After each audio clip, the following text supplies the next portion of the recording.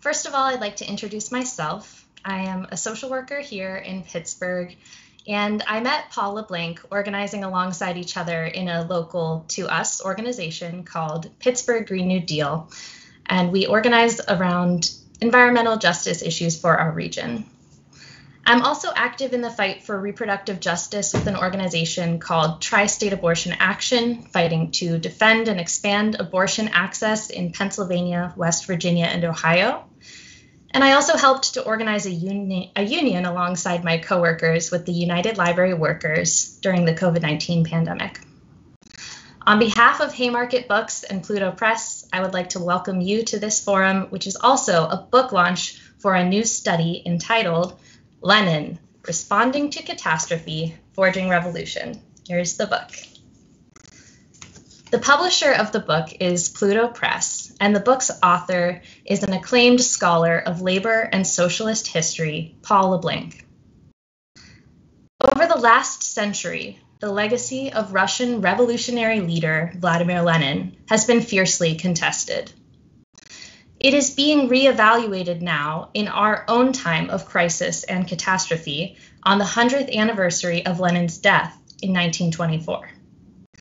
Our forum will use this book as a starting point for a discussion which we hope will be a part of that reevaluation. Like the book itself, our speakers will give attention to the democratic perspectives and collective struggles behind much of Lenin's political thought, and also to Lenin's relevance for the developing struggles of today and tomorrow. We look forward to some of you sharing questions and brief comments in the live stream, which will help enrich our discussion. I will start by briefly introducing our panelists in the order in which they will be speaking. Then we will get right into the presentations and the discussion. At the forum's conclusion, speaking in reverse order, each of our panelists will have a few minutes for closing remarks. So first, I'd like to introduce Paul Le Blanc, who is a longtime activist in the socialist, labor, anti-racist, anti-war, and environmental movements. And he is Professor Emeritus of History at Roche University in Pittsburgh. In addition to the book we are looking at in this forum, he has produced such widely read studies as Lenin and the Revolutionary Party, From Marx to Gramsci, A Short History of the U.S. Working Class, and many more. We'll also hear from Jodi Dean, who is also active in the socialist movement and is a political theorist and professor in the political science department at Hobart and William Smith Colleges in New York State. She has also held the position of Emeritus Professor of the Humanities in the Faculty in Philosophy, and she is an author and editor of 13 books, including Democracy and Other Neoliberal Fantasies, The Communist Horizon, Crowds and Party, and Comrade, an essay on political belonging. I'll also introduce Linda Lowe, who has been a devoted activist over the decades to being a practical political organizer, particularly in the socialist, feminist, and trade union movements. Among the groups in which she has played an active role are the Illinois Single Payer Coalition, Jewish Voices for Peace, and especially in recent months, Chicago for Abortion Rights. Lastly, I'd like to introduce Cliff Connolly, who is a member of Democratic Socialists of America and also of the Marxist Unity Group, which seeks to function as a constructive faction in DSA, working to help that organization move in a more revolutionary direction. He is a contributor to Cosmonaut, a Marxist magazine seeking to help develop revolutionary strategy, historical analyses, and modern political, social, and cultural critiques. Among the articles he has written for Cosmonaut is a sympathetic but critical review of Paul Le Blanc's new book on Lenin. Without any further delay, we'll be starting our forum by hearing remarks from Paul. Thank you. Thanks, Julia, and thanks for all of you being involved in this forum and for all of you out there in television land participating in our collective consideration of these items. What follows is drawn from the prologue and epilogue of my book. Lenin lived over a century ago. How could he possibly be relevant to our own times? In the 21st century, the people on planet Earth live in wondrous times indeed. At our fingertips are amazing technologies connecting us with each other as never before, with immense quantities of knowledge, and with capacities to do and create things far beyond what previous generations had imagined. We live in terrible times as well. The structure and dynamics of the global economy generate deepening inequalities, instabilities, and destructiveness that throw into question the future of human civilization and even humanity's ability to survive. An eroding quality of life for more and more of the world's laboring majorities is matched by growing authoritarianism, irrationality, and violence. A voracious market economy designed to enrich already immensely wealthy elites is intimately connected with environmental destruction engulfing our world. On this last point, it seems there is good news and bad news. The good news, a scientific consensus projects that climate change, currently being driven by the immensely powerful fossil fuel industries, might still be halted, preventing our being overwhelmed by cascading catastrophes, provided that dramatic and decisive action is soon taken on a global scale. The bad news, the necessary changes will be too costly in the short run for the businesses and governments that make the decisions. So far, the necessary changes are not being implemented. More bad news. The scientific realities will not fade away despite strident denials, eloquent rhetoric, empty promises, or pragmatic compromises. Nature doesn't compromise, nor are the relatively limited protests, some of which I've been part of, likely to prove adequate to save the situation. We must prepare for catastrophe.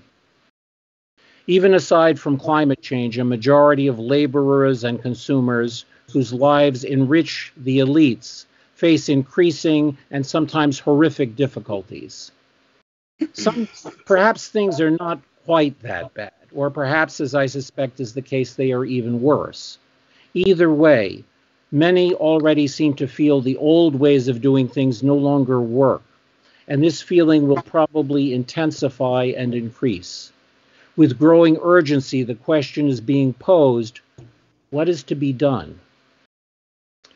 Sometimes our protests against social and environmental injustice and destruction assume mass proportions. Yet I'm reminded of the impatience, half a century back, of the sophisticated and highly political literary critic Philip Roth, when he wrote, shortly before his death, about the mass movement of young activists arising in the late 1960s. Here's what he said. Historically, we are living on volcanic ground, and one's disappointment with the experience of the New Left comes down precisely to this, that it has failed to crystallize from within itself a guiding organization. One need not be afraid of naming it a centralized and disciplined party, for so far no one has ever invented a substitute for such a party, capable of engaging in daily and even pedestrian practical activity while keeping itself sufficiently alert on the ideological plane so as not to miss its historical opportunity when and if it arises. Rav was drawing on his own residual Leninism of the 1930s, yet even now his comment seems to resonate. Many historians go out of their way in exposing Lenin's supposedly abhorrent character.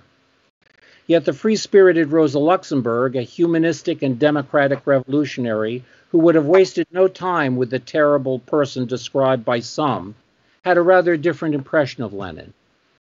I enjoy talking with him. He's clever and well-educated and has such an ugly mug, the kind I like to look at. Angelika Balabanov, who had worked closely with Lenin, was able to specify. From his youth on, Lenin was convinced that most of human suffering and of moral, legal, and social deficiencies were caused by class distinctions. She explained he was also convinced that class struggle alone could put an end to exploiters and exploited and create a society of the free and equal. He gave himself entirely to this end, and he used every means in his power to achieve it. From a location on the right end of the political spectrum, Winston Churchill sought a measured balance or a balanced measure of his mortal enemy. He hated what Lenin represented and even hailed Mussolini's fascist dictatorship in Italy for its triumphant struggle against the bestial appetites and passions of Leninism. Yet he wrote of Lenin, his mind was a remarkable instrument. When its light shone, it revealed the whole world, its history, its sorrows, its stupidities, its shams, and above all, its wrongs. It was capable of universal comprehension in a degree rarely reached among men. It is worth adding an insight from sometime sympathizer Max Eastman, who suggested that one of Lenin's contributions in the theory and practice of Marxism was a rejection of people who talk revolution and like to think about it, but do not mean business. The people who talked revolution but did not intend to produce it. Animated by such convictions, Lenin helped build a powerful revolutionary movement in his native Russia, culminating in the Russian Revolution of 1917, which he and his comrades believed was the beginning of a global wave of socialist revolutions. He was a key architect of modern communism that was designed to help bring about such an outcome. Harlem Renaissance poet Langston Hughes observed, "Lenin walks around the world, black, brown, and white receive him. Language is no barrier, the strangest tongues believe him." This testimony comes from the 20th century, an age of hopeful revolution, horrific civil war, often triumphant counter-revolution, and ongoing class struggles. But does Lenin's project offer anything useful for us in our own time? This book, in its subtext, suggesting an affirmative answer to that question, dispenses with 6 historiographical myths. 1. Lenin favored dictatorship over democracy. 2. His so-called Marxism was a cover for his own totalitarian views. 3. He favored a super-centralized political party of a new type, with power concentrated at the top, himself as party dictator. 4. He favored rigid political controls over culture, art, and literature. 5. He believed that through such authoritarian methods, a socialist utopia could be imposed on backward Russia. And 6. Flowing naturally from all of this, he became one of history's foremost mass murderers.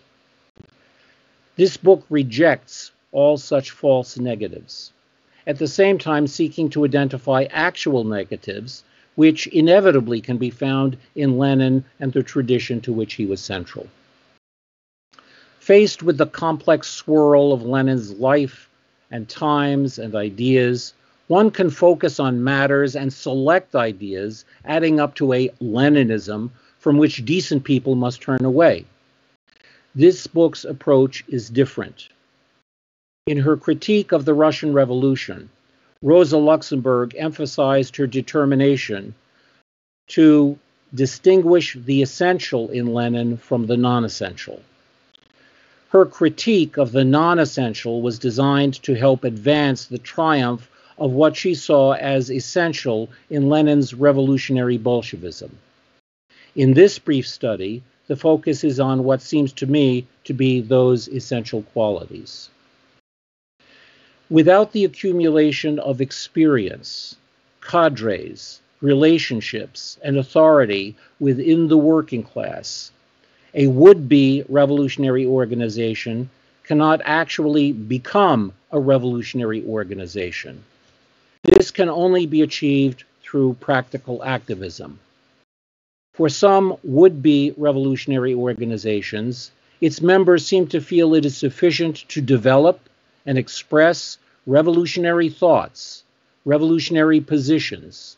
These can be developed through discussions and study groups. But defining and expressing politically correct positions becomes primary for some would-be revolutionary groups. This may take the form of arguing against the capitalist ruling class, or against non-revolutionary groups, or against other would-be revolutionary groups. It is certainly the case that Lenin was fully prepared to engage in polemics and arguments, but what was primary for him was helping to mobilize practical struggles capable of materially defending and advancing the urgent needs of workers and the oppressed, struggles that can make sense to people in the here and now, but also tilt toward mass revolutionary consciousness, and if fought effectively, insurgency and power shift, ultimately revolution.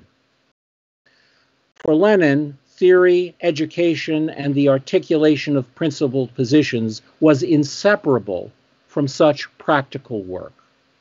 The Bolsheviks engaged in practical campaigns that helped define them, that created a practical framework of struggle in which they might form united fronts and in some cases converge with other groups, prepared to fight the good fight and push toward victory. Only in that way could an organization of would-be revolutionaries become a revolutionary organization. This approach was simply expressed in the explanation of V.R. Dunn, leader of the militant and victorious Minneapolis Teamsters strikes of 1934. He said, "Our policy was to organize and build strong unions so workers could have something to say about their own lives and assist in changing the present order into a socialist society."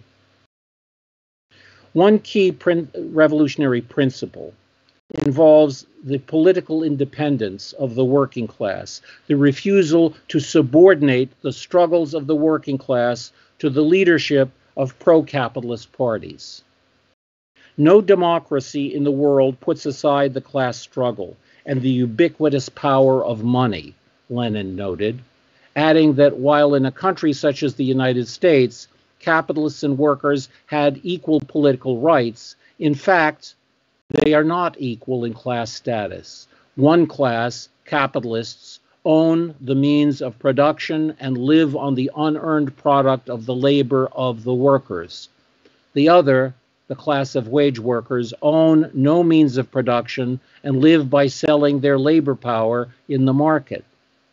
He warned that the so-called bipartisan system of the pro-capitalist parties, Democrats and Republicans, has been one of the most powerful means of preventing the rise of an independent working class that is genuinely socialist party.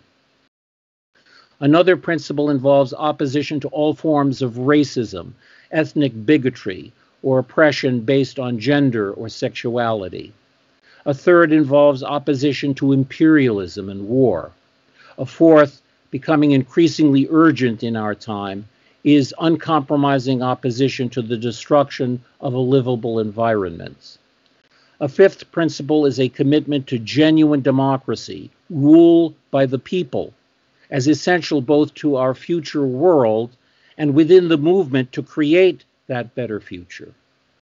A sixth principle involves an internationalist orientation, solidarity across borders, a commitment to global collaboration among the workers and oppressed of all countries. I want to add something here. I gave you a list And it's not that the most important and the least important are listed. They're inseparable. It's an inseparable package. The process of testing different perspectives and learning from actual struggles, accompanied by debates and splits, but also united efforts and fusions, will be necessary on the way to creating a revolutionary party worthy of its name. Lenin insisted we must at all costs set out first to learn, secondly, to learn, and thirdly, to learn, and then to see to it that learning shall really become part of our very being, that it shall actually and fully become a constituent element of our social life.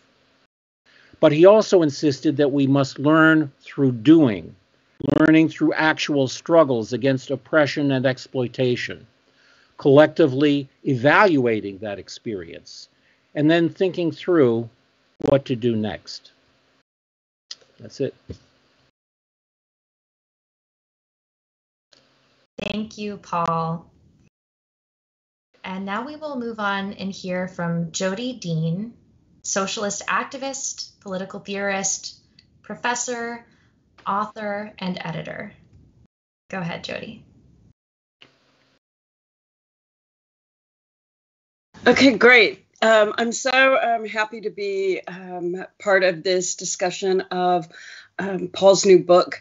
It's a real gift to the next generation of activists and to the generation of people who are facing climate change and deepening inequality. It's like Paul gives the gift of Lenin to young organizers and activists as a resource for them to learn from and draw on today. So the Lenin that Paul gives us, he's not like a historical activist, a historical artifact like someone in the past. Right? This is a present thinker who is supposed to help us and enliven our thinking about our circumstances today. The Lenin Paul gives us this is not dogmatic. It's not doctrinal, right? It's a resource. It's someone who can teach us, someone we can learn from. So I really imagine this book as a text of political education, right? It's not like some sort of simple recitation of, here's what Lenin says, blah, blah, blah. And it's not just a direct application. Like, here, we can mechanically, they did this for, around Brest-Litovsk, so we do this. Like, it's not like this at all, right? It's much more a guide to thinking about the tasks of the present, which is actually how Lenin's wife Krupskaya said how Lenin read Marx was as a guide. And I think that's the way that Paul reads Lenin and the way that Paul gives Lenin to us as a guide, because the challenge we're facing actually need Lenin. Lenin can help us today. So, with that, I also want to say that for people who are like super hardcore into Lenin, we might have wished for other things in the book, right? We might have wished for more, maybe related to Lenin's discussion of the development of capitalism in Russia and how this led to a super nuanced understanding of class structure, the differentiated class structure in the peasantry, or, the kind of super Lenin heads might wanted more details about Lenin the organizer, right? Whether, the details about how Lenin is organizing the party, how he's using the party to prepare for revolution, or how he's working to organize the government or the economy or socialist society. So we can imagine, the super hardcore people might want other things, but that's not the book that this is, right? This is a book to guide discussion, to introduce new people into thinking about Lenin, and to, let us learn from him. So again, if you're really hardcore, you might be saying like, but wait a minute, how exactly does Lenin do it? Right? What is exactly guiding Lenin's choices? What are his priorities? How do they change? How does he know when to compromise? How does Lenin know what kind of flexibility a situation calls for? When does he retreat and when does he advance? In my view, Paul subordinates some of these questions to a more general presentation of Lenin the radical Democrat. And so that's where I want to focus my remarks today. this presentation of Lenin, the radical Democrat, is a crucial component of Paul's general debunking of common myths about Lenin, right? His general effort to prove to a new generation that, like, no matter what they've heard, Lenin was not a power-hungry totalitarian dictator, not at all, right? Lenin was committed to the overthrow of Tsarism. He was committed to the establishment for the very first time, a true democracy that was going to be a democracy for the people, right, for the poor, and not for the money bags. This, as Paul, of course, says, is the dictatorship of the proletariat, right? The form of the state that will wither away as people develop the practices and habits necessary for communism, right? The dictatorship of the proletariat, or true democracy, is a transitional state necessary for suppressing the bourgeoisie. So one of my questions is why, here and now, given the world we're in and the problems we face, why establishing Lenin as a Democrat, small d, obviously, why this is so crucial to Paul. Am I frozen? Yeah. Am I still frozen? Yeah. Okay, but you can still hear me. I'll just keep going. Yes. Okay, sorry about that. I hope my face comes alive. That's not a great pose, but okay. Anyway, so what the question that I'm posing is, why establishing Lenin as a Democrat is so crucial to Paul. It seems to me that most evocations of democracy today are vague, that the ones that we hear in the movements are often rather moralistic rather than political, that too often we rarely distinguish between democracy in the party, democracy in the movements, democracy in society, and democracy in government, and the various ways of instituting or practicing democracy in each of these fora. So one of the things that's interesting is to try to, when we speak in these broad terms of democracy, exactly which location matters and how might the different locations impact how we think about what democracy is and how to institutionalize or arrange democracy. And I think this is especially important in a social media age, right? Because this is where the Lenin book that Paul's given us is a way to think about the present. So in a social media age, and an age where there's this non-stop circulation of trash talk and trolling, being clear that disagreements among those who share a common goal and set of principles is not the same thing as allowing every view to get a hearing and giving every critic a voice. It's also not separate from the suppression of some views and practices. And so on this score, I'd like to ask Paul to tell us some more about what was important for him for presenting Lenin as a radical Democrat and what lessons he thinks young activist readers should take from that. Next, Paul emphasizes that the party was a collective creation. It wasn't just Lenin's party. At some point, I think Lenin says the party doesn't create the revolution creates the party. The party was a site of intense polemics, disagreement, and study. And yet, even around its split, right, the Bolshevik-Menshevik split, even around that, it held together. Its basic organizing principle was democratic centralism, freedom of discussion, and unity of action. And Paul, one of the things the discussion in your book made me think about was how, even as today's social media environment is one of constant argument and disagreement, within left spaces, there seems to be very little room for or tolerance of polemics. It's like we lack the space to engage in principled disagreement. So if we disagree, like, we tend to be on different sides.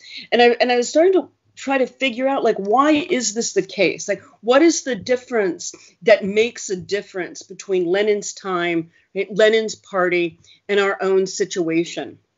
Is it that the contemporary left is afraid to win? Is it that we'd rather embrace the weakest, then build strength?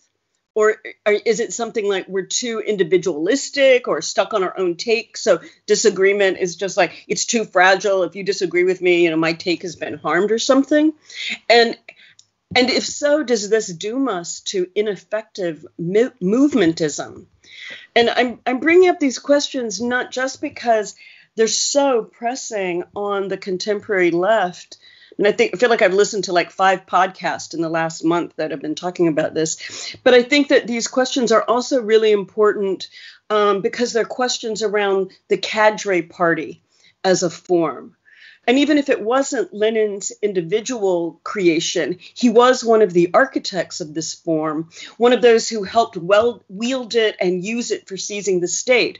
Now, my own view is that we desperately need a powerful cadre party today, and that we can't think enough about how to build it, how to make it work, and so on. So I'd like to hear more about how you're thinking about the challenges around building a cadre party today.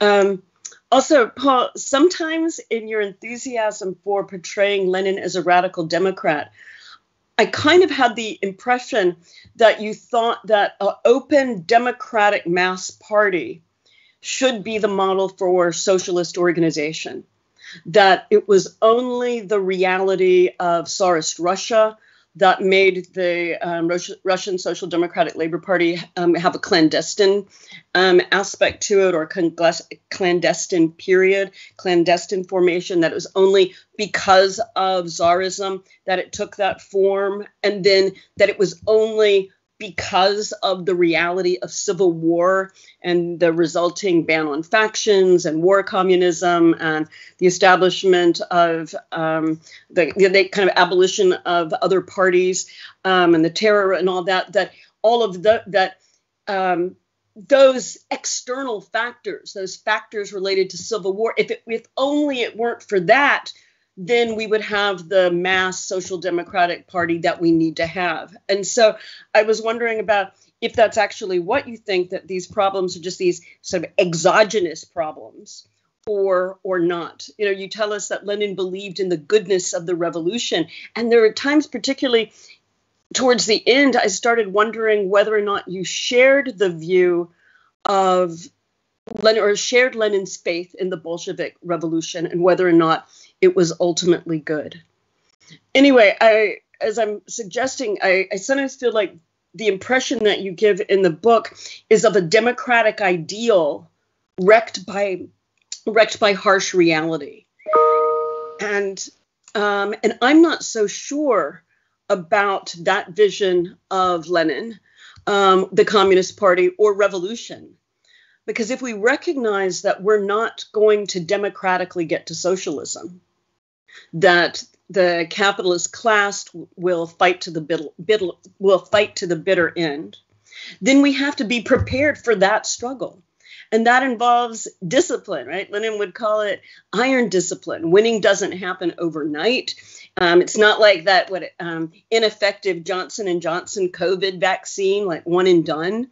No, it takes a long time. And Engels said somewhere that revolution is the most authoritarian thing there is.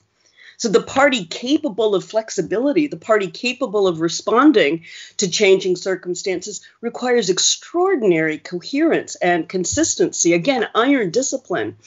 And I sometimes had the feeling that in your effort to make Lenin a Democrat, that you underplayed this basic dimension of revolutionary politics and kind of too quickly jumped to the old problem of, substitutionism and how a minority shouldn't substitute itself for the majority. I mean, of course, fully agreed, the party has to win over people. There's no shortcut around organizing at all, right? I mean, in these days, there's no shortcut to actually building the cadre party.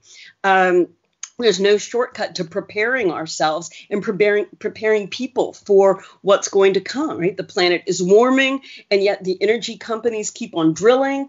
Inequality is intensifying. Life expectancy is declining. The right is arming itself. People are freaking openly defending fascism, and the left hasn't yet cohered into a form adequate for dealing with the situation. And so I'm trying to push you here some to talk more about the form that the party should take given the circumstances that we find ourselves in. One last point. Paul takes from Lenin and gives to us a view that emphasizes practical activism, principled politics, and revolutionary patience. And I think this is just 100% correct. It's what building the party absolutely requires. And Paul emphasizes that for Lenin, class struggle was a struggle against all forms of oppression: national oppression, sexual oppression, oppression of peasants, ethnic oppression, and so on. And in this context, our present reality, where so many people repeat the tired and false view of communism as a class-first politics that ignores race, sex, and imperialism, this point that Paul makes about being on the side of the oppressed everywhere and being against all bigotry and oppression that is crucial to Leninism is just indispensable, and it can't be said often enough. And I think if everyone who reads this book learns that one lesson, then in fact we'll be a few steps further toward building the party that we need. Thank you very much, Jodi. And now we're going to hear from union organizer, activist, socialist, feminist, Linda Lowe. Linda, please go ahead. Thank you, Julia, and everyone, and congratulations, Paul. This book does pose powerful questions. Can we respond to catastrophes in our own time and help to forge revolution? Can we learn from the past? One comes away believing that we can and we must. I will share some key takeaways for me based on my own experience, emphasizing methods, not formulas, and observations to help guide our discussion of what to do next. The crises we face today are deepened by the crisis of leadership. Lenin and his comrades were continually evaluating their own leadership, including forging new leaders out of struggles, and recognized that as central to their historic project. The international nature of capitalism is key. In Lenin's time, the development of imperialism had a catastrophic impact on workers in colonial contexts as well as in advanced countries. Lenin warned not only of inter-capitalist rivalry between nations, but also within nations among workers. Profound new obstacles brought by World War I, millions dead on battlefields and from disease and starvation, made it impossible to sustain the material achievements and democratic rule, enjoyed for a short but glorious time, but within the confines of one nation desperately needing help. Rosa Luxemburg was among those who understood that only transformation on a world scale could enable successful revolutions in any one country. The book quotes Luxemburg extensively, including, quote, "The fate of the revolution in Russia depended fully on international events," end quote. Further on, the harsh realities inside Soviet Russia, quote, "It is clear under such conditions, being caught in the pincers of the imperialist powers from all sides, neither socialism nor the dictatorship of the proletariat can become a reality, but at most a caricature of both," end quote. Despite the failure to fully realize the dreams of the revolution, we remain inspired by the revolution itself and its leaders. Today in the United States and other advanced countries, the abundant means exist to feed the world over and provide a quality standard of living without ravaging the world's resources. But with wealth and power concentrated in the hands of fewer and greedy billionaires, the absence of a revolutionary leadership on a world scale is daunting, along with the question of whether it could be forged in time. Another major lesson is the role of democratic demands. Lenin, from the revolutionary proletariat and the right of nations to self-determination, quote, "We must combine the revolutionary struggle against capitalism with a revolutionary program and tactics in respect to all democratic demands, including a republic, a militia, election of government officials by the people, equal rights for women, self-determination of nations, he goes on. And quote, some of these transformations will be started before the overthrow of the bourgeoisie, others in the course of this overthrow, and still others after it, end quote. Whether crawling for peace, bread, and land then, or women's LGBTQ voting or labor rights now, these demands and many others may be granted or partially so as concessions that can be won or taken away depending on the relationship of forces, but only fully realizable after the overthrow of capitalism. They remain a powerful part of our organizing arsenal. Defeats and setbacks are also invaluable experiences upon which future struggles are built. Despite the failure to take power in 1905, it is described as a powerful dress rehearsal for future upheavals. From Lenin, quote, wait, we will have another 1905. To the workers, that year of struggle provided an example of what is to be done, end quote. He spoke later of learning to convert earlier struggles into, quote, something broader, more concentrated, and more class conscious, end quote. Similar lessons can be drawn from uprisings in our lifetimes. France in 1968 and students in Mexico that same year. Also, the anti-Vietnam War movement against U.S. involvement in Vietnam, a powerful upheaval, eventually involving mass courageous remarks from Martin Luther King Jr. in his powerful Riverside Church speech, linked the civil rights movement to U.S. foreign policy, calling the U.S. government the greatest, quote, purveyor of violence in the world, end quote. We speak today of intersectionality. This concept essentially prevailed in Lenin's time too, and was central to the making of revolution. The book quotes historian Rex Wade, who describes 1917 as, quote, a series of concurrent and overlapping revolutions, end quote. We also gain a sense of breadth, diversity, and youth of the party in years leading to the revolution. Among them, metal workers, lithographers, shoemakers, pharmacy workers, students, writers, artists, and more. I believe a comparable cross-section of our times will be necessary to forge the leadership of future revolutionary struggle. Also vital in Lenin's time and ours, an appreciation of the various stages of organizing and mobilizing, with an eye to building leadership, knowing when to be bold, what to demand, and how to involve in the decision-making process the most forces who have a stake in the outcome. This is true in today's movement for abortion rights and reproductive justice. The largest outpourings are products of coalition building, not really united fronts that pose power, but nonetheless major opportunities for participants to gain a sense of our own collective power. January 2017 saw the largest ever women's rights demonstrations worldwide. The interconnections between racism, sexism, and the working class were evident in banners opposing a Muslim ban, and for Black women's lives, and for working women of the world uniting, and more, carried by millions in Washington, Chicago, West Coast, from Alaska to Alabama. Similar was true in the aftermath of George Floyd's assassination, when millions took to streets and towns, many that never saw protests before. But most of these outpourings have not been sustained. A conscious and well-organized leadership has been missing to sustain these movements and connect them to one another toward a genuine challenge to the entire system. Understanding partial victories or even defeat is also important. For example, the outcome of strikes, which include calculations by leaders and a measure of the militancy of rank and file to stay out one day longer, to be one day stronger. It is unfolding on UAW picket lines now and was exhibited for months by writers and actors, where a growing anger that capitalist greed has fired up a sense among workers that they should benefit from the wealth created off their backs.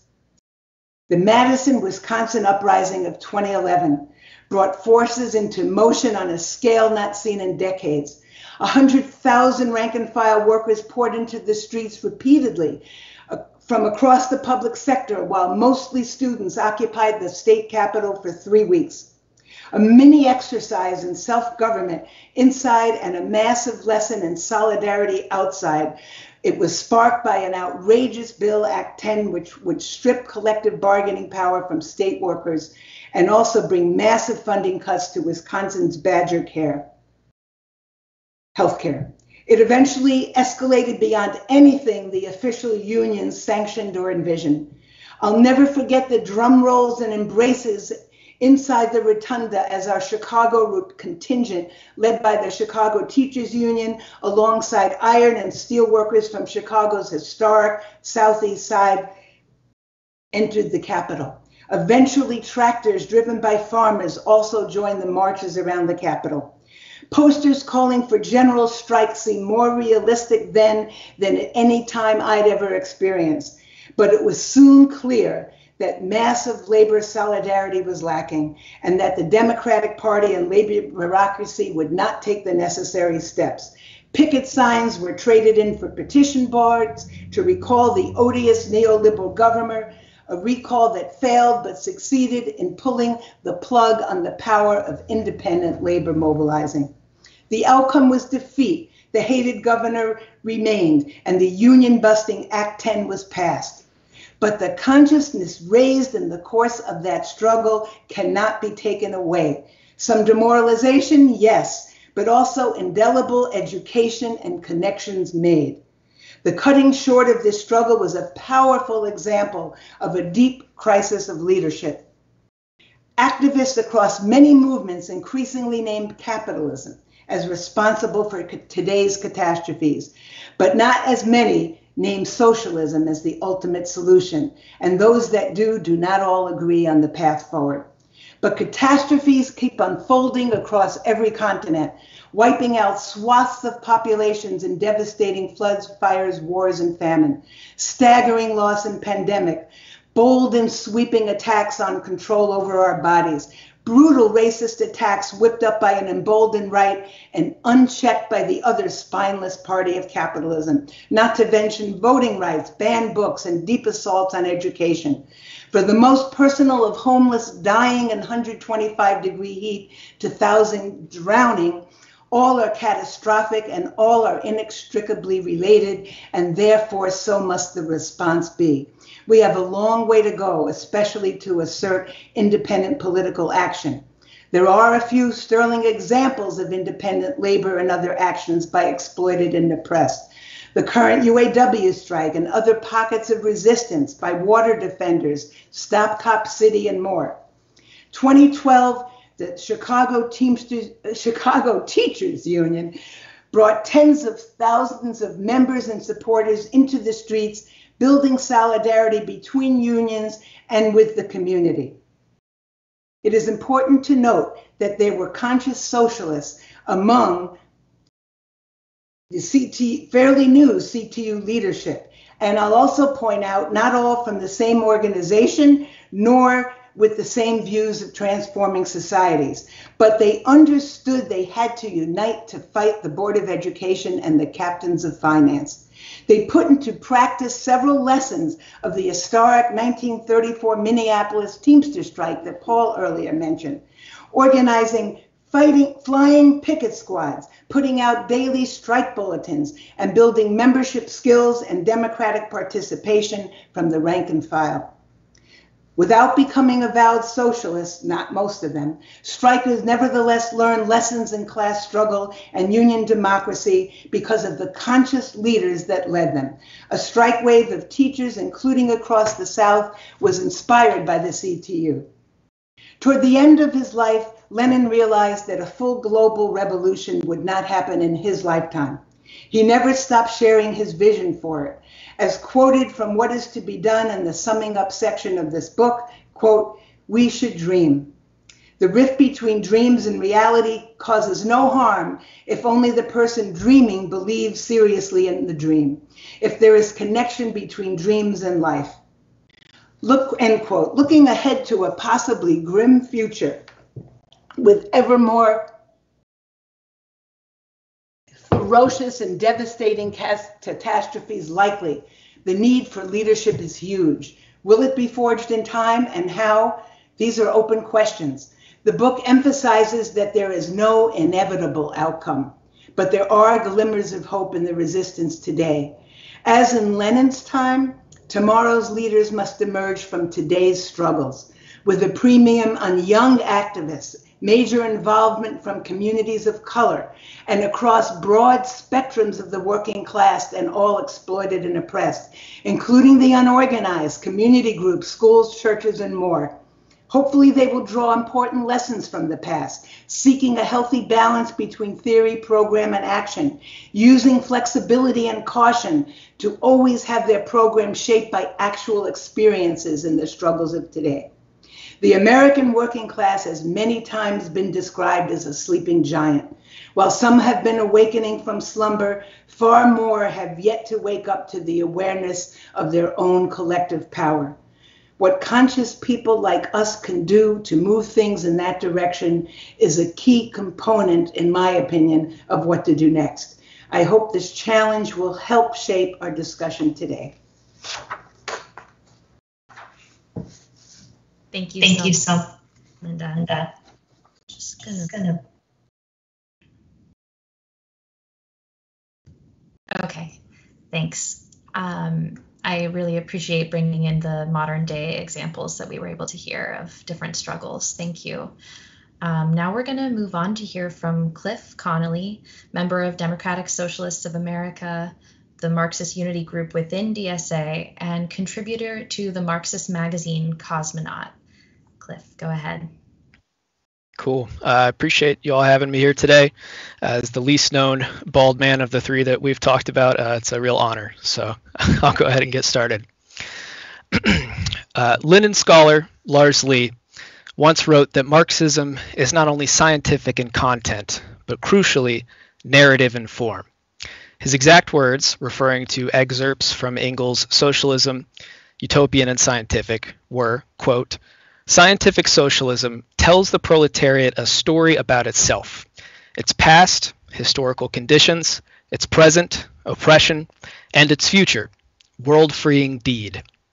Since this story will itself inspire the proletariat to carry out the great deed, telling the story is a precondition for freeing the world." End quote. Lenin was perhaps the best storyteller of the 20th century socialist movement. While his writing on organization and internal party matters often received more attention, he was adept at crafting a narrative of liberation for the Russian working classes of his time. He wrote about their past struggles against serfdom and the heroic but doomed movement of the populist Narodniks. He wrote scathing political indictments of their present circumstances, which oriented workers and peasants alike against the monarchy, even during the course of what could have been purely economic shop floor disputes. One of his best-known works, State and Revolution, painted a beautiful picture of the ideal future for a socialist state in Russia, which sadly faded in the wake of the wider European revolution's failure. Lenin understood how to address the laboring classes' past, present, and future in such a way that they were inspired en masse to undertake the greatest experiment in majority rule and economic planning in world history. The central theme of Lenin's story was the proletariat's call of duty, to raise the red banner of socialism and lead the charge as the vanguard in the battle for democracy.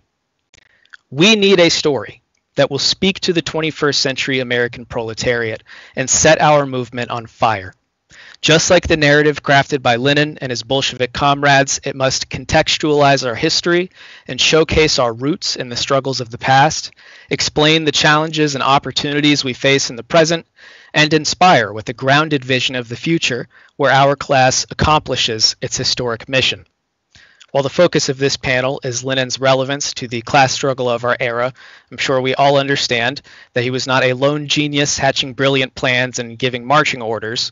The liberatory narrative of the Bolsheviks was crafted collectively, with sharp debates, forging a final product that was greater than the sum of its intellectual parts.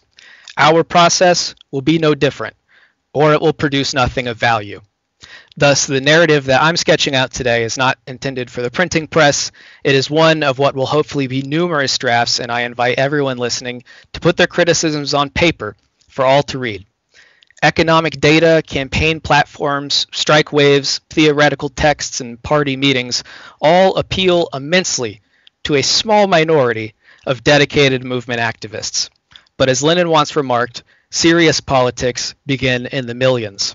If we want to reach the millions, we need a damn good story. I spoke at length during our talk in Chicago last month about the immediate forebears of American socialism, the revolutionary abolitionists. John Brown, Harriet Tubman, William Lloyd Garrison, Frederick Douglass, Wendell Phillips, and all the rest not only directly influenced the Marxist emigres from Europe who fought alongside them against slavery, they went on to inspire the homegrown revolutionaries who led the workers' struggles of the 20th century. But our movement's history did not begin with them. Abolitionism was born in the pews, itself a product of the dissident English Protestants who rebelled against the British Empire's state church and brought their revolutionary energies with them when they colonized North America. Tragically, they did not recognize the contradictions between their struggle for natural rights and the project of dispossessing the indigenous peoples whose land they fled to. Nonetheless, abolitionist thought, and by extension American socialist thought, are both rooted in the English Christian dissident tradition that began shortly after the Black Death in the 14th century and finally exploded with the English Civil War of the mid-17th century. Now, as Marxists, we understand that popular movements are the result of underlying economic bases that they spring from, and the post hoc ideological, in this case religious, justifications come afterwards. In other words, factors out of human control create certain economic interests, and humans respond by crafting stories to explain to one another why they must cooperate to pursue those interests. This is true today in the proletariat struggle for democratic governance and socialist planning, and it was true 7 centuries ago for English dissidents. Their struggle was far narrower in scope, but just as bloody and protracted. In the wake of the mass death caused by the bubonic plague pandemic, English landowners faced a labor shortage, something that might sound familiar, and the prospect of having to pay increased wages for their agricultural labors. They found a way around this problem by evicting tenant farmers from their land and building walls around what had been commonly owned land, sometimes illegally and sometimes with the backing of the law, thereby depriving the laboring population of their means of subsistence and forcing them to work for lower wages. This process, known as enclosure, was the key driver of social unrest in England for hundreds of years and resulted in the slow proletarianization of the peasantry and the birth of capitalism in the British Isles. Those who rebelled against enclosure created narratives to inspire and agitate those around them. They spoke of landowners making deals with the devil and angels sent by God urging them to fight for their ancient right to the common ownership of land.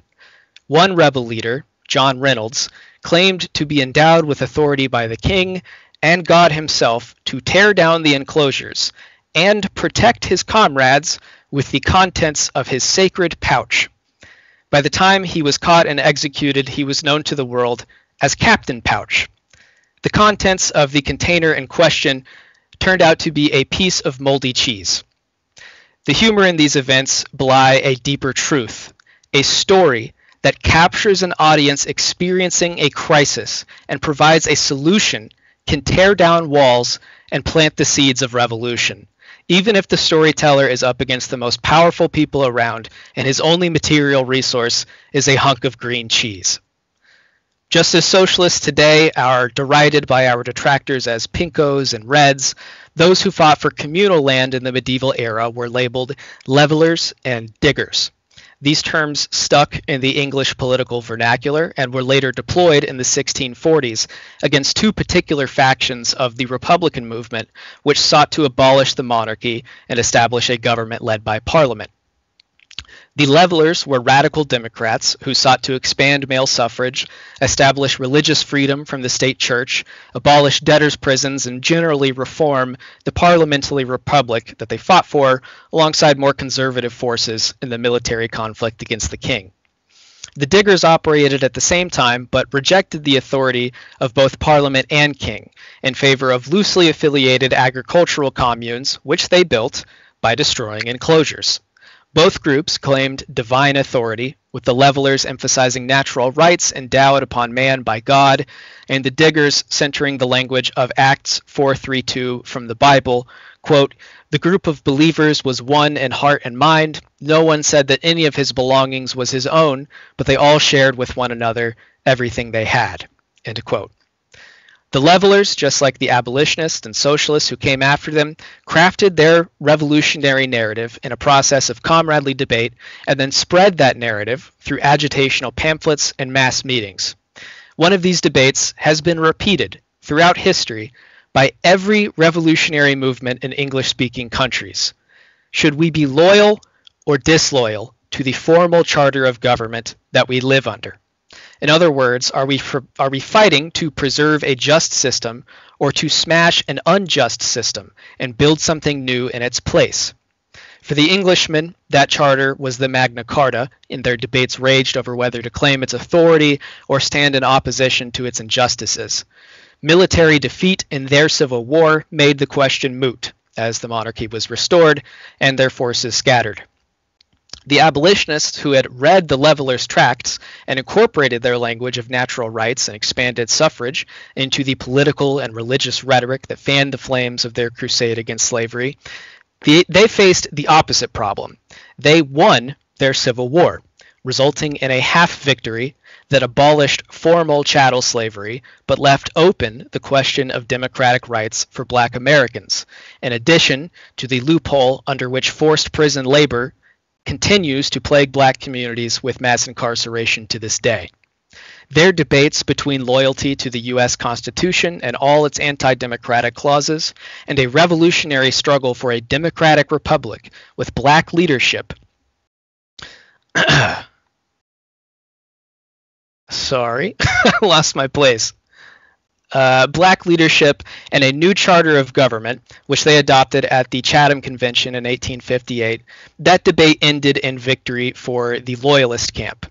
This was partly the result of revolutionary cadres being killed in John Brown's failed attempt at insurrection in Virginia, which severely demoralized their supporters, but ultimately it came down to manpower and materiel. By 1860, the federal government was prepared to defeat the terrible slave power on the battlefield, and the abolitionists did not feel up to that task on their own. Seizing the opportunity, they joined the fray en masse and successfully pressured the government, with the help of a mass strike by enslaved Black workers in the Confederacy, into changing its war goals from preservation of the Union to the abolition of chattel slavery. But the abolitionist movement was never confined to this goal.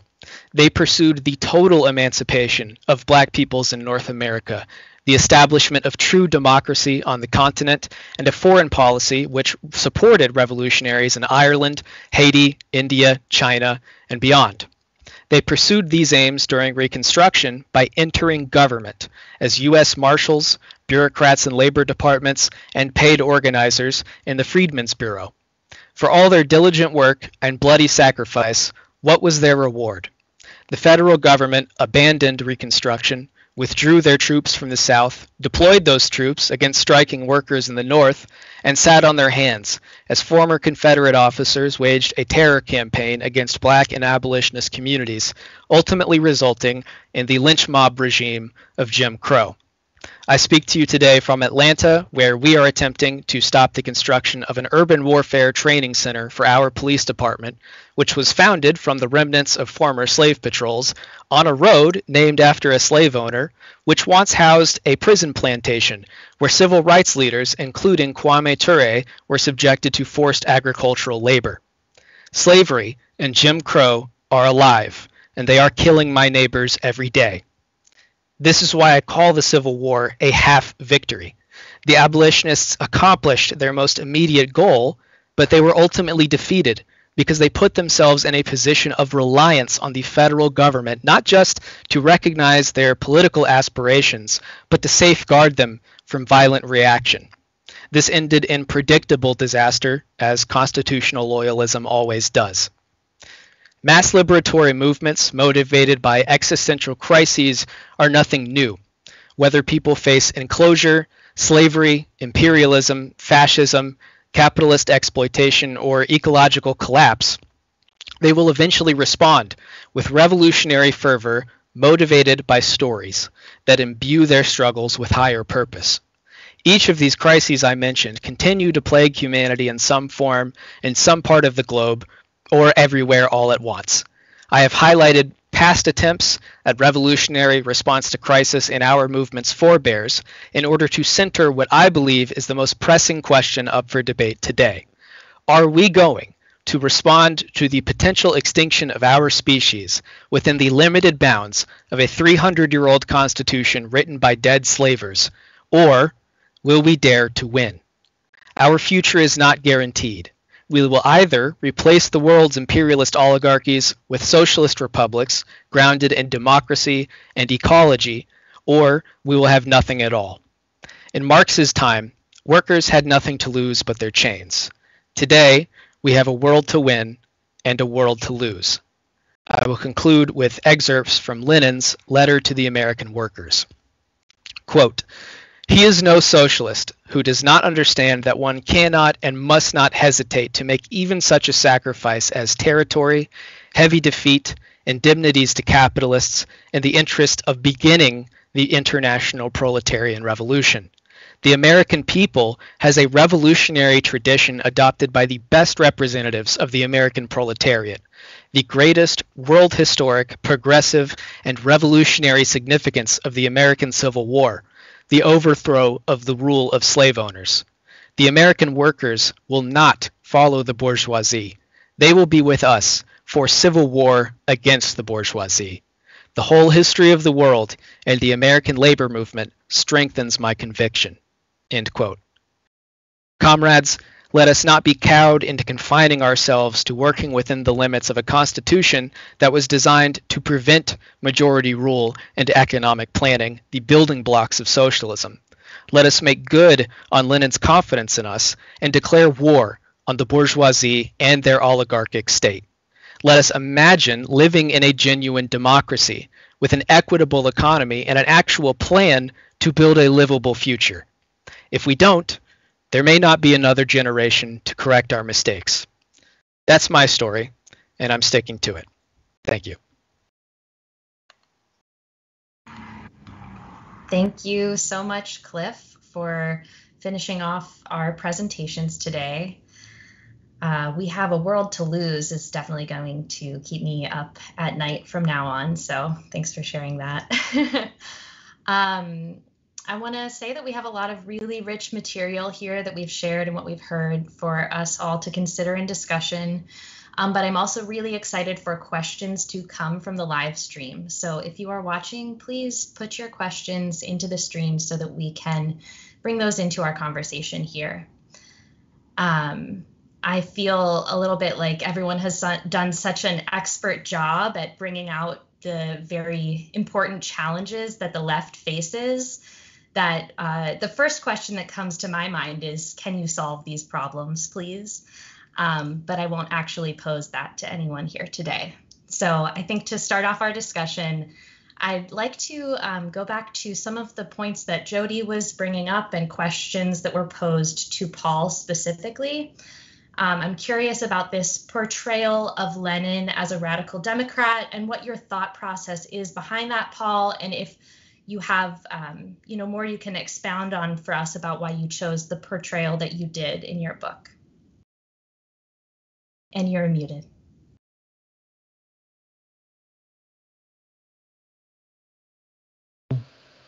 Okay. Well, yes. Thank you very much. I was excited about the cluster of questions that Jodi raised. And I valued the other presentations as well, but let me start with some of what Jodi was raising. Why did I choose to emphasize Lenin as a radical Democrat? And one aspect of it is, well, he was a socialist. And that's key to all that we're talking about. Because as I see it, and Linda referred to it, and Cliff referred to it, and I'm confident that Jodi would agree, socialism means democratic control by the laboring majorities of our economy. so that Lenin was in favor of that, not in favor of the economy run for the benefit of the people by a small elite. But also, as Linda, for example, is emphasizing, the democratic struggle was key in Lenin's thinking, and as Krupskaya also emphasized, especially in the years of World War I, this was central to Lenin's thinking of the whole strategy of socialist revolution. So I think it makes sense to emphasize that and stress that, because it's an essential part of what Lenin is about. At the same time, there are additional questions that Jodi raised that I think need to be explored. One thing is open democratic mass party initially was Lenin's model. He pointed to the German Social Democrat in What Is to Be Done. He pointed to the German Social Democratic Party as what he was aspiring, and he and other revolutionaries were aspiring to create. I think that he did not realize what Rosa Luxemburg was quicker to realize, because she was on the scene, that there was a bureaucratic development, in some ways reminding me of the kind of problem that Linda pointed to in the United States, in the Wisconsin struggle and so forth, of bureaucratic, non-revolutionary elements putting the brakes on democratic struggle and socialist struggle and revolutionary struggle. That was something that was strong in that mass democratic party, or that mass party in Germany. But Jodi raises an additional question, which I think is worth looking at. Well, did the lack of democracy, the hyper-discipline and centralism and so forth, did that just come from the necessity to operate in the underground, the Tsarist underground? And I don't think that's the case. Did it? I do think, and both Cliff and Linda referred to this in their comments, there was a problem. The Bolshevik Revolution, which Lenin defended to his dying breath, and that I agree with what he wrote on that in his outlook on the Bolshevik Revolution. It was one aspect of it was profoundly democratic, and another aspect was that it was dependent on, or it was rooted in the belief that revolutions would be erupting in Germany and France, in other parts of Europe, as well as in Asia, and so on. When this failed to materialize, they were stuck. The Bolsheviks were stuck, and it was in the midst of a terrible civil war and foreign interventions and blockade and so forth that pushed the Bolsheviks and Lenin away from this super democratic goal that they had. The question is, well, what about us now? I mean, we've agreed things are going to hell in a handbasket, right? There's catastrophe, environmental catastrophe. Authoritarianism is spreading. Fascist-type authoritarianism may be triumphant in more parts of the world. Things are going to get very, very messy. And I think that it's necessary to have the democratic vision very clear in one's mind, and also to realize that it's going to be hard. It's going to be very difficult, as it was for Lenin and the Bolsheviks, to adhere to that, to keep that. And they were relying on the triumph of revolutions in other countries to get them out of the jam that they were in. And in the letter to American workers that Cliff quoted, he says that we are a besieged fortress. We are waiting for the armies of revolution to triumph in other countries. We believe that they will. And that's going to be a key for us also, that internationalism. I've spoken too long, and I have to stop. But what I would love to be able to do is to talk with Jodi and others of us to explore this, more fully, because these are key questions that she's raised. One last point, and that is, and perhaps someone else can speak to it, the idea of a cadre party that is needed. I completely agree with that.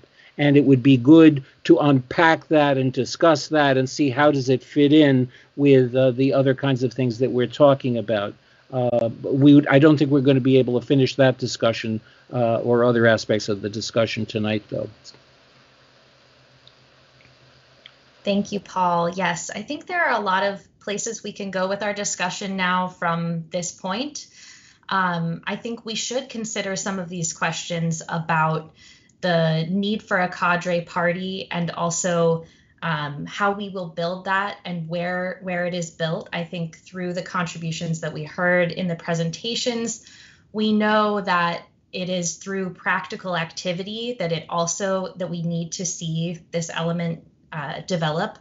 And I'm curious what thoughts the other contributors have about where we see that happening today. I know that Linda provided us with a lot of examples of struggles that are both victories and defeats, but also have the ability to build consciousness in our class.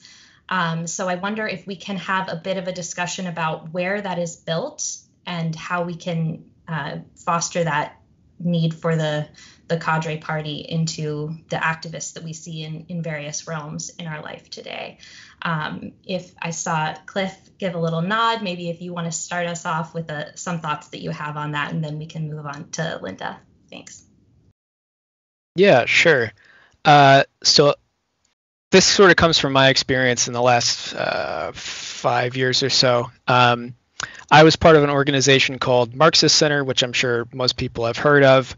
I had people around me that were saying, I think we need to focus on uniting the existing left before we, go out to the masses, so to speak. And I thought that's really stupid. I'm not going to do that.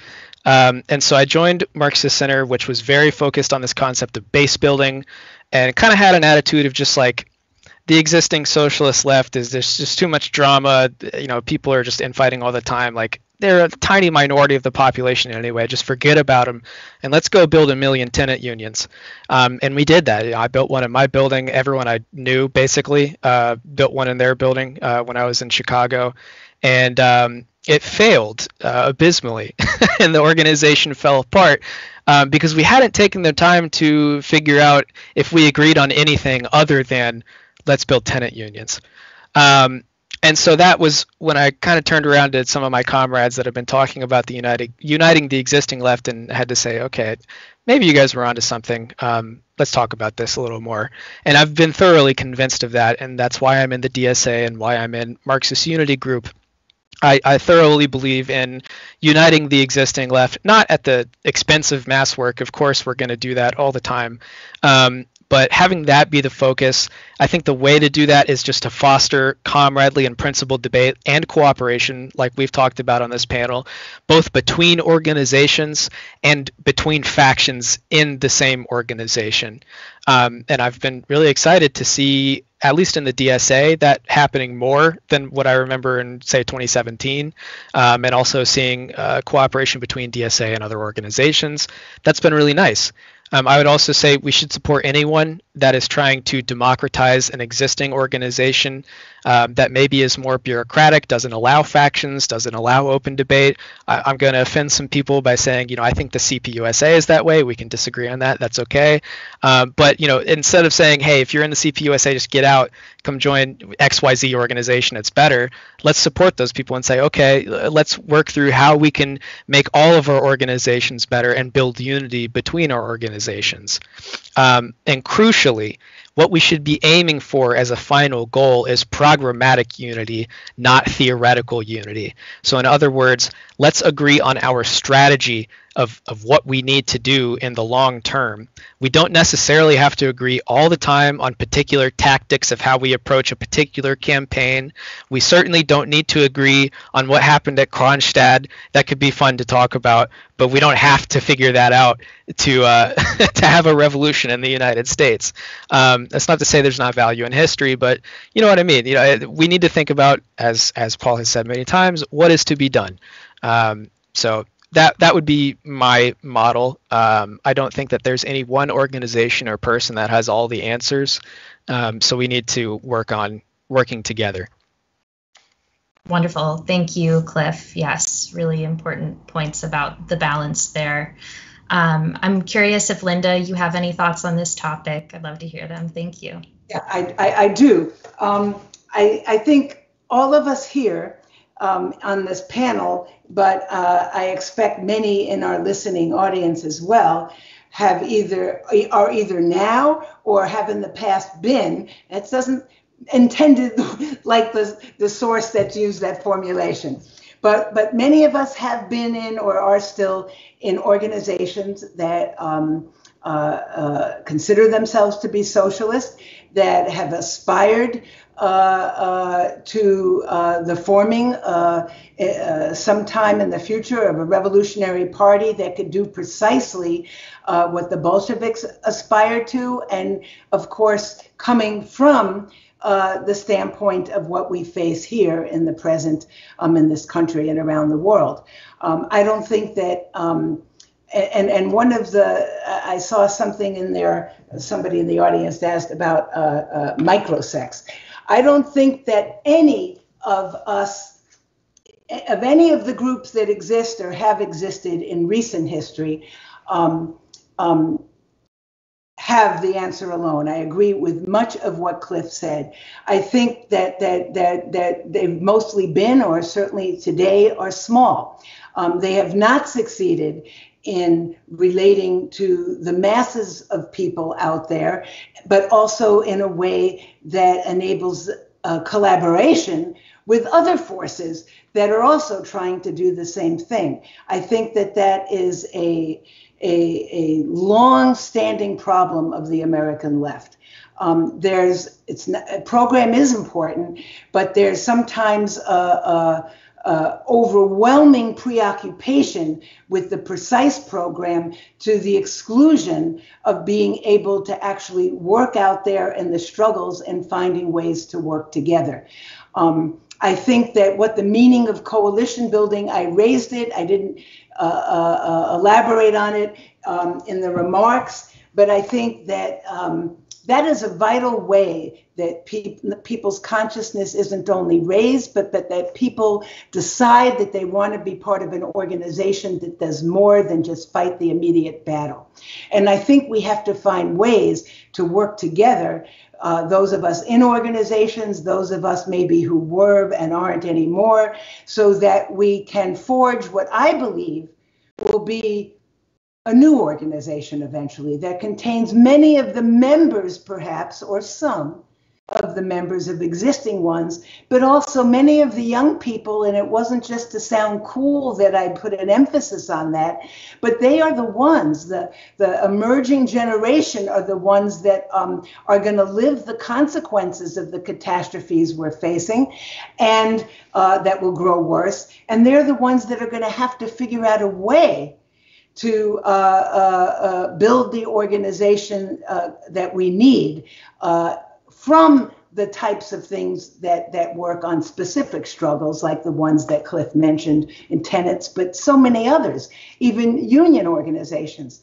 The last thing for now is I think we have the burden still of the long history of class collaboration that the Communist Party in this country had, that on the one hand developed a lot of followers, and on the other hand betrayed them, especially in trade union struggles and when it came to taking political steps to go beyond just the fights on the job. Because then you had to be able to challenge the major parties in this country, and they have not historically done that. And to the present day, believe that it's still strategic, and I think it's deadly, that we somehow support one of the lesser evils. So in order to take all of the struggles that we are mutually combined in and move it to the next level of the kind of power and strength to lead them in the direction of overthrowing this system and transforming and replacing it with another, we are going to have to be able to make that break. And I think making that break, as we've seen in other countries, involves forces coming together. It could be in the electoral arena, but not exclusively in the electoral arena. And we're going to have to find a way, and I think Jodi also discussed this, of having those debates in a comradely way. This panel has helped me to see the possibility of that and the wisdom of that, and we're going to have to find a way to do that, or we're going to be in deep trouble in this country. Thank you, Linda. I agree. This panel has been an inspiration for the way that different diverse ideas can come together and grow. So now we are pretty much at the set time, but we can go over a bit. So I'm going to have us move into our wrap-ups. I know, Jodi, you wanted to comment on this, so I'm going to have you go ahead and make that part of your wrap-up, if that's okay. Then we'll go to Cliff, back to Linda, and then finish with Paul. Okay, thanks. Thanks so much. One of the great things about Paul's book on Lenin is that he articulates a set of principles that it seems to me that everybody on the socialist and communist left shares, namely a commitment to some kind of socialism, a commitment to anti-racism, to labor, to environmental and climate struggles, right? To, protecting the earth from devastation and destruction, a commitment to anti-imperialism, and a commitment to sort of women's LGBTQ feminist struggles. That actually there may be a lot more unity than we're aware of. And that maybe part of it is for us to orient ourselves more to recognizing we may be stronger than we think. The right thinks that we control the world, and that's kind of great. Like, they're super afraid of us, right? They have like huge anti-communist statues, and they're always like, even presidents talk about us. And so it might be that part of our orientation has to be to recognize the strength that we have. And that one of the ways that we can do that is actually to not trash each other or parts of us that we don't like, and recognize the kind of ecosystem that there are folks involved in tenant struggles, and they may disagree, and that's okay. Some of them will be in a communist or socialist party. Some of the people who are involved in the struggles around reproductive justice and regaining the right that was taken away. Many of us are socialists and communists, but not everyone is, and that's okay. So we can work across issues where we make we're the political red thread through the issues that makes us, that's what separates us from the NGOs, is we have a political horizon there. And in fact, we pretty much share it. Because, I actually think it would be a pretty great world if the political system was socialist and communist arguing with each other. It's like, oh, okay, we've got the economy taken care of. That's done. Now we can, argue about Kronstadt or something like that, or, historical things. But I think that recognizing the strength, recognizing the agreement that we have, and maybe building from that in our parties. Like one thing, and I'll finish with this, Julia, you ask, where do we see work? I'm a member of the Party for Socialism and Liberation, and I joined this party because I was completely impressed with the leadership of so many young people and people of color, and they're learning from an older generation of activists who are bringing years and decades in the struggle, and that combination of young people with an amazing street game, and then the knowledge of people with decades of experience is just inspiring, and and I think it's something to point to that's positive in the movements right now. Thank you so much, Jodi. Thank you for your contributions tonight. We'll go ahead and hear closing remarks from Cliff. Yeah, so I'll just close by practicing some comradely disagreement for all of us to see and showcase it. I disagree with something that Jodi had mentioned, although I think we actually agree. I wish you could respond, but it's closing remarks on the substance. But something that she had said was, we know there's not a democratic road to revolution and to socialism in the United States. I think that there absolutely is. And this is part of what I had talked about in our talk in Chicago, in that I believe that democracy, specifically Lenin's view of democracy, which I hold to, includes the suppression of violent reactionaries who are trying to establish minority rule. You cannot have democracy without that. And if I understood the comrade correctly, it seems she kind of counterposed that suppression to democracy. I don't think you can have democracy without that suppression. I think that's absolutely part of the process. What we have here today in the United States, many people call that a democracy. It is not. It's the furthest thing from it, because violent minority rule is enshrined in law by the United States Constitution. And we can't get around that as long as we're working within the bounds of it. So in order to have a democracy where we live today, we're going to have to abandon that ruling document and embrace a definition of democracy that does not include, for instance, letting Nazis have marches where they talk about how they want to kill us. So I do think we agree on the substance of this, but I would like to have more discussion about what is democracy. What would we call a democratic action or not a democratic action? We could use Lenin as an example of that, counterposing State and Revolution, the writing there, to what actually happened in the Soviet Union. So I'll just close with that. Thank you so much, Cliff, for that demonstration of comradely debate. I think that Lenin would be proud, and I hope we find ourselves in another forum at another time where we can all expand more on that idea. We'll hear briefly from Linda, and then we'll move on to Paul. Thanks. Yes, there were just 2 points I wanted to make that I think are relevant. Following the Arab Spring and events in Egypt, and even in the Black Lives Matter movement and other things going on in the United States, I read an article that hailed the role of social media and technology to rapidly bring people into the streets. And it's true, it's even powerful.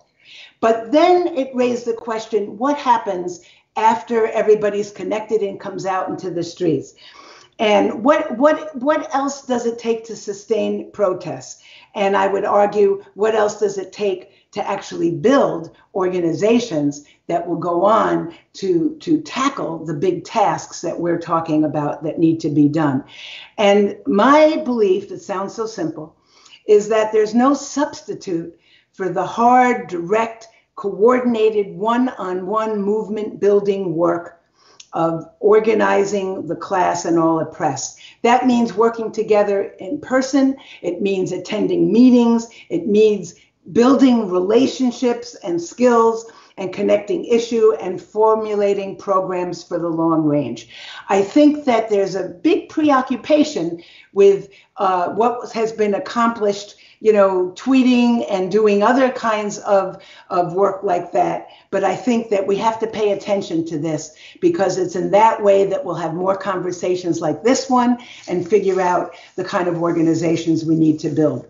And finally, what we envision is nothing short of galvanizing a leadership of the broad masses of humanity to truly experience their humanity, their skills, the possibilities and enjoyment of life made possible by the advances of capitalism, only possible with the abolition of capitalism. And I leave that to the audience and the rest of us to dwell on.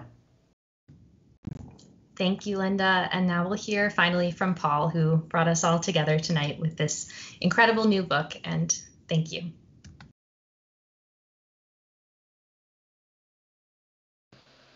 Okay.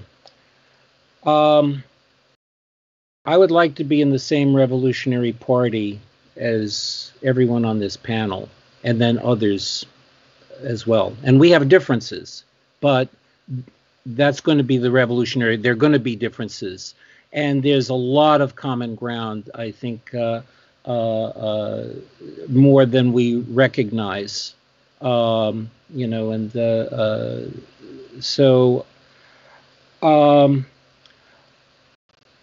couple of things were posed by Jodi that I want to address also that's related to this. And one is, what is a cadre? What do we mean by cadre? What the hell is that? And I want to define what I mean by it. And another aspect of the question is, what's wrong with the contemporary left? What's the problem? And one aspect Cliff touched on, let's all do this one project that we agree on, but then, geez, we don't agree on much and the thing falls apart. I think that was a very good point and important. But we have to be able to disagree, as Cliff and I are doing in the pages of Cosmonaut, by the way. That's an example of a discussion among people who disagree, and they're not trashing each other. And that gets to a deeper problem that I've seen on the internet a lot, and not just on the internet. Why is someone a revolutionary? Someone is a revolutionary to prove how pure they are. It's a moralistic thing, and they're defining their purity by your and everyone else's impurity, and they smash and trash other people to preserve their purity. And they're not revolutionaries from the standpoint of, how do we make a revolution? How do we actually make a revolution? And that relates to the question of building cadre. Most people don't know how to organize a meeting in this country. A meeting that has an agenda that's clear and coherent, time limits, and a meeting where people are able to be drawn to the meeting, and they go out of the meeting understanding, yes, we've agreed on this and this and this, and then carrying it out. There are some people who have political experience in helping to set up such a meeting and the aftermath of such a meeting. How do you write a leaflet? How do you organize a demonstration? How do you develop a strategy, getting from here to there, develop an analysis? What's our situation? What do we want to get to? How do we get from here to there?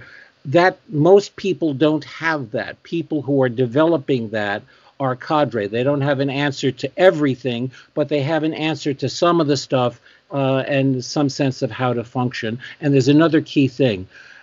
They have a sense of building other cadre. It's not just us, the exclusive ones, the smart ones. It's everyone is getting drawn into the process of becoming an experienced, smart, savvy, revolutionary organizer. And then that's the kind of mass movement that you want. So in any event, that's a vision that I think I'm sharing with everyone on the panel, which is one reason why I want to be in the same party with you. And it's going to take some time. I'm hoping that we can have additional forums like this and other venues where we can be sharing and discussing and developing and bouncing off of each other and disagreeing in ways that aren't stupid. So in any event, this has been a pleasure. I hope my book is as good as some people have been saying it is. I like it, but I'm prejudiced. But I'm hoping that it can contribute to the kind of process that we need to get out of the mess that we're in right now. So that's it. Thank you, Paul. And just a final thank you to all of our speakers tonight, Cliff Connolly, Jodi Dean, Linda Lowe, and Paul Le Blanc. And also a big thank you to all of the participants who watched along on the live stream. Everyone should go out and get this book and talk Lenin and live Lenin. So thank you in solidarity. Thanks. Bye-bye.